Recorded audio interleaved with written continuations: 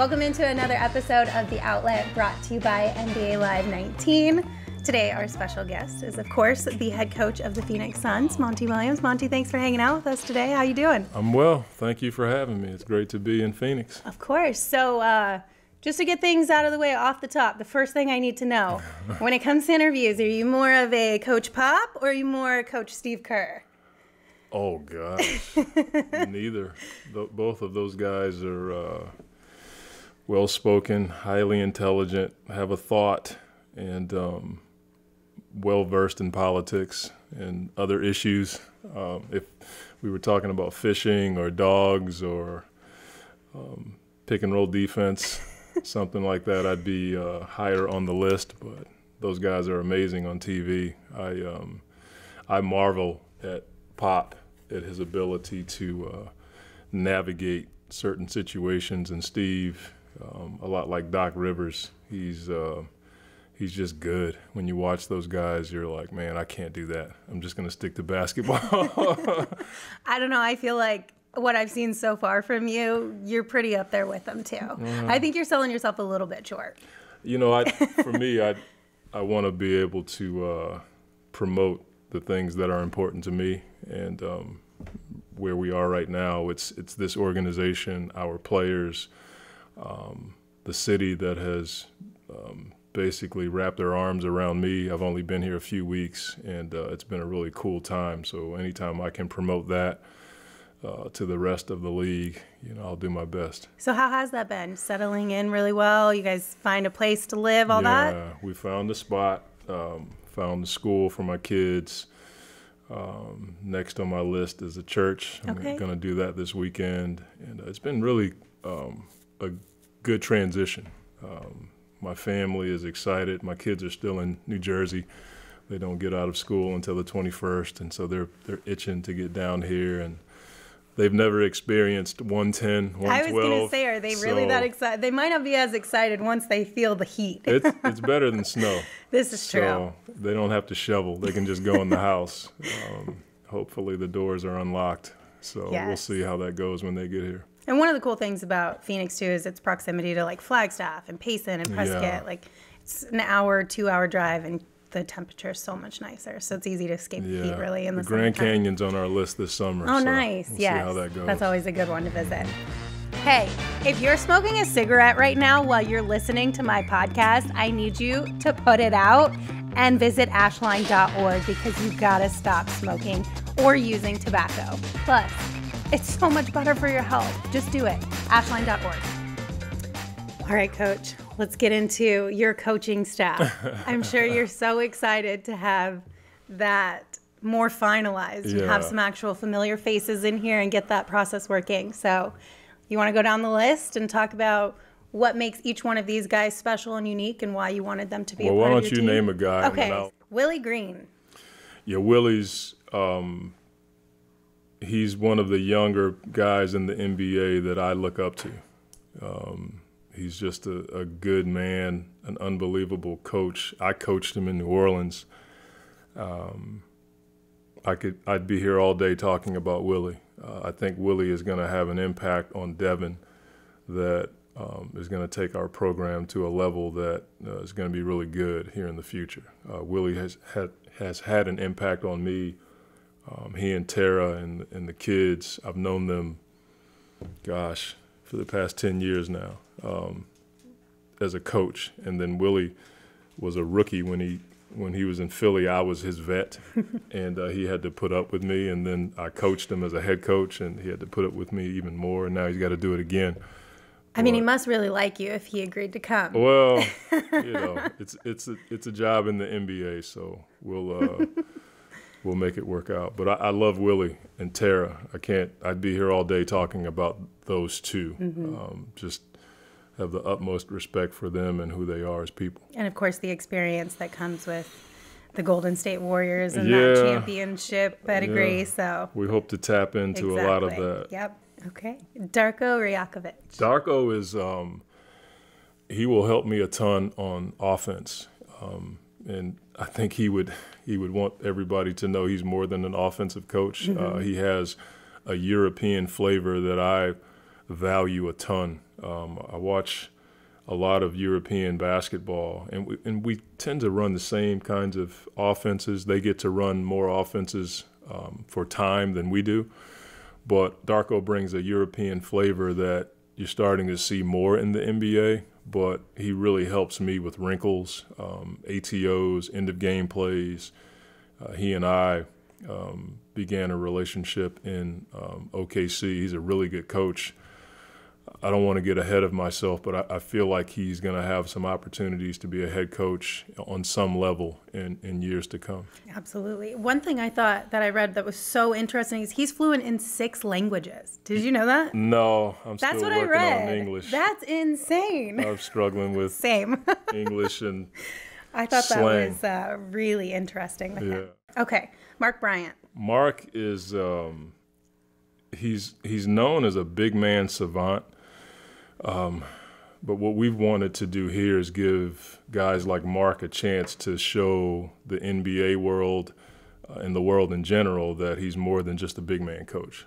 Mark's going to be on the bench full time. He's done wonders with a number of players, not just bigs, but he's going to have a hand in DeAndre's growth as a man and as a player. And he's going to make me better. Mark's not afraid to tell me the truth, and he's bigger than I am, so he's already got me in a corner. But I really feel like Mark is going to be a bit of a cornerstone for us going forward, just who he is as a coach and as a man. Is that something you saw during your time together at OKC? Or have you seen that kind of develop throughout his time as in a coaching position? We played together in Philly, and you know the guys that like to be in the gym. Practice would be over, and Mark and I would be after practice playing one-on-one. And this was after 2.5, 3-hour practices. You know, the NBA doesn't do that anymore, but back in the day we actually practiced. And Mark and I and a couple of other guys would stay after and just play one-on-one, talk trash, play horse. And then when we got to OKC and coach together, we did the same thing. We would play horse and work out and go outside and work out, talk basketball, talk family. He's a guy that I admire, but he's also a man that is a really good coach, and I think you're going to see that here. Very cool. All right, Randy Ayers. Randy's he's like my go-to. He worked with me in New Orleans. I played for him in Philadelphia with Mark. When we hired Randy in New Orleans, I knew that I needed someone who had kind of been there, done that, the kind of man he is. He and Carol have 2 amazing young men as sons, and I just felt like he was going to be someone that was going to corral our staff, but also be a man that our players can look at and go to for wisdom that I don't have, because he is a bit older. He won't like me saying that, but he is a bit older and he's a bit wiser than I am. All right, Larry Greer. LG is just a grinder. I met him in Portland. He was a Portland scout. And when I played, I never paid much attention to scouts because you just play. And then when I got into coaching, I realized those guys are nuts. They travel all over the country. They watch more games than anyone just so they can find one more play that will help us scout better and plan better. And I saw his love for the game, but I also saw his love for his family. And Larry's been here in Arizona before. He coached at Arizona State. And so he's got scouting, he's got college experience, he's been in the NBA for a long, long time. He's a basketball man. And when you hear people say that about coaches, it says a lot. When people say you're a basketball guy, that's saying a lot, and Larry's every bit of that. Steve Blake. Yeah, Steve's a guy that I coached in Portland. He knows the league. He wanted to get into coaching. He was in player development in Portland. And I had to do some coaxing to get he and Kristen to come down here to Phoenix, not because they didn't want to come to Phoenix, but they had a good situation in Portland. And I felt like Steve, not only has he been a good player in the league for a long time, he was going to be huge for us as far as player development was concerned. He was a guy that I spent a lot of hours in the gym working on his game. And he used to kick my butt in one-on-one full court. on many occasions. Has he still got you? Oh, yeah, more than likely. So I think he's going to be a huge asset for us as we move our player development program to another level. Yeah, Damian Lillard has come out and he's had some really positive things to say about Steve. So, yeah. And he's always a great guy. Yeah. So always good to hear that from other players in the league as well. Hey, have you ever had the itch to become a general manager? Well, in NBA Live 19, you can become the GM and work the Suns into a title contender in no time. Mold lineups, draft players out of college. It's your team and it's your rules. Well, with that said, Coach, you've got your staff kind of in place. Mm-hmm. You're here settling in. What can fans kind of expect from you leading this team and this wonderful group of guys behind you? I hope they see that we're not going to skip steps. Everybody talks about winning a championship. Not many have gone through the process and understand how hard it is. All you can do, and it's hard, is give yourself a chance to be a top 4 team in your conference and in the league. And if you can get to a conference finals, it says a lot about your program, but the work that goes into that is monumental, and we're just not going to skip steps. I've seen it around the NBA where teams sign a player or make a move that kind of pushes the chains ahead, but it doesn't sustain the ability to be successful for a long time. And I hope that our fans will see a workman-like approach from us this summer. We have some culture changes that we need to address. We have to touch our players this summer and listen to them and stress the things that we feel are important. And the fans won't see it this summer, but I hope that when they see us play for the first time, they see something that's going to be really special someday. And that will be a team that works harder than any team in the NBA. And I think most players feel like they're playing hard until they're around a situation like ours. And that's one thing I want to stress from our players is in order for us to get this thing moving in a direction that we want it to, we got to work harder than anybody else in the NBA, and I hope our fans see that. Yeah, I mean, like you said, there's going to be a lot of hard work put in behind the closed doors this season or this off season, but coming into this position, what gave you the feeling that this organization was headed in the right direction and you could help push that along? James, my conversations with James and Jeff and Trevor, and I've said this a number of times, the transparency that myself and Mr. Sarver had with each other gave me a lot of confidence. I've been in situations the last few years where I've talked to teams, and not that they were offering me the job, but I did talk to a number of teams. The level of transparency that we had with each other was refreshing, but it was also inspiring. And then when I listened to James's vision, it aligned with my own. And I felt like James was going to be someone that was going to push me to be a better coach. James has been in championship environments. He's won 3 championships. Not many people can say that. And that, for me, was not only inspiring, it was exciting. And then you're talking about the Phoenix Suns, the 5th winningest team in the history of the NBA. Not many people can say that. We just haven't won a championship, and we all want it. And when I'm here in town, at the store, or I was at a car dealership, you could feel it, like people want it here. And, if you listen to the NBA nonsense on TV, or all they talk about is the major market teams, like they're the only ones that can win a championship. And I want people to know that we have a chance to win one. It's going to take some time, but we have a chance to win one here, and it's going to take everybody. Listen, if your New Year's resolution was to quit smoking tobacco and you're still using tobacco today and it's June, you should check out ashline.org, because using a quit coach will help your chances of successfully quitting tobacco go way up. So seriously, ashline.org, check it out today if you want to quit using tobacco. Has that always been a high priority for you when looking at talent, just focusing more on their character? Not more, but just in addition to? I think so. I think for me, as far as I can remember, character has always been something that's been ingrained in me from my high school coach, my little league coach, Coach Westbrook, high school coach Taft Hickman, all the way to Coach Pop.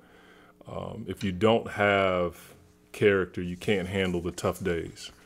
There's going to be times where our film sessions are going to be tough. You're going to have situations where you're playing 4 games in 6 days, soreness, family situations, dealing with a winning streak, a losing streak. They all take character. And I think when people hear character, they think you only want choir boys. Well, we're not singing. We need guys who can handle an environment that allows for you to have a chance to win a championship someday. And it's my belief that character guys handle it better. All right, Coach, last thing I got for you, some rapid fire questions so we can get to know you on a personal level a little bit. Are you ready for this? They're going to be really easy, I promise. Did you have a pregame routine as a player, or do you have one now? I did as a player. I do now. I'm not superstitious about it. I'm just boring, so I just kind of do the same thing over and over again. Was that the same as a player? It was just kind of, boring? sort of. Yeah, pretty boring. I just didn't want to change for no other reason than I was just lazy. Okay. So I just did the same thing I'm all the with time. it. When you're on the road and you get to a hotel after a late night of travel, do you go straight to sleep and work in the morning, or do you get all your work done before you go to sleep that night? It varies. If it depends on the situation. Sometimes when you win a big game, those are the best opportunities to teach. Okay. And so I want to work as hard as I can after a big win and really hit the tough stuff the next day. Because sometimes players tend to get happy on the farm after a big win. It's a great opportunity to teach the next day. Sometimes after a bad loss, you flush it. Mm-hmm. If you have character guys, they know they didn't play well. You know you didn't coach well, and sometimes you let it go. So it depends. It depends on the situation. Okay. Favorite NBA city to travel to? Oh, man. Favorite NBA city.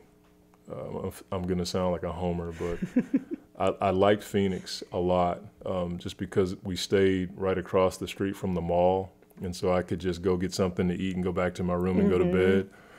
I really enjoyed Chicago.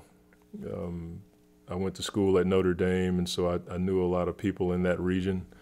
I always enjoy going back home to Washington, D.C. To see my family in Charlotte. I have a ton of family in North Carolina. But other than that, I'm probably not a tour guide when it comes to NBA cities. Okay. I just know where the grocery stores are and how to get back to my hotel room. I mean, that's the most important part, right?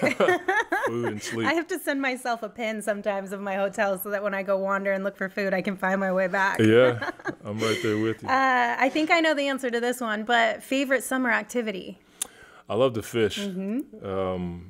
I have a trip right after the draft. I'm going to go to Florida and try to catch a tarpon. Okay. I've never caught a tarpon before, so I love fishing. Anytime I can get on the water and fish or take my kids out there with me. Are they really into it too? Yeah, my boys love it. My girls, 2 of my girls like it. Yeah. My boys are like, if I wake them up at 4 a.m. and say, let's go fishing, they're up, wide awake. So that's my deal. The biggest fish you've ever caught? Sadly, I've only caught a 41-pound cobia. Is that not big? Because I feel like that's pretty big. No, I mean, I've caught a 10-pound bass before, largemouth bass, so that's pretty cool.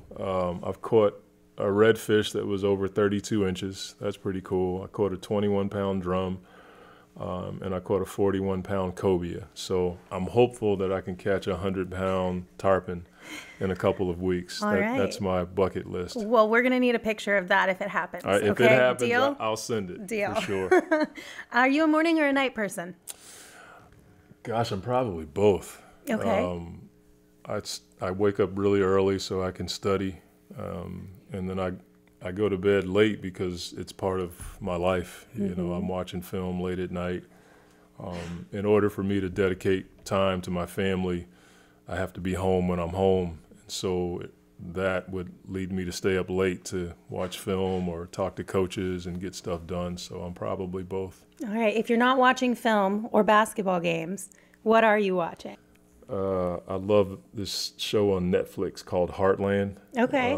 Most people wouldn't even know what Heartland is. I haven't watched it, but I have heard of it. Yeah, yes. That's my show. I really that's my dream, to have about 100 acres out in the countryside with a couple of horses and nobody bothering me, I guess. So we'll have to take you to Tom Chambers' house because he's pretty much got that. Yeah, he's got horses, chickens, cows, That'd be pigs, pretty the whole cool. thing. I think you would enjoy it out I'd there. love to see that. All right, Coach, the last question I have for you. What advice did you get that was the most rewarding?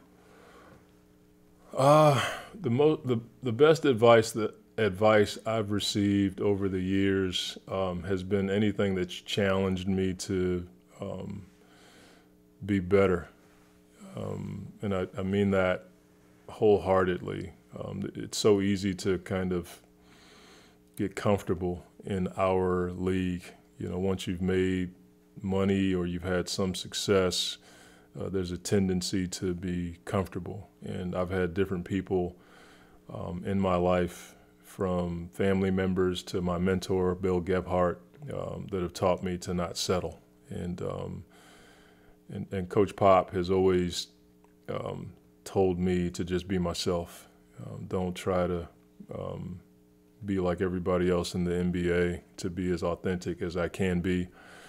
And sometimes that's really, really boring, but I'm okay with that. But I guess the advice that has really pushed me has been when people have challenged me to go to another level. And I can't thank those people enough. Awesome. Coach, thank you so much for your time. We appreciate it, and we enjoyed getting to know you. Thank you. I appreciate it. So we'll see you next time. All right. Thanks for tuning in, everyone.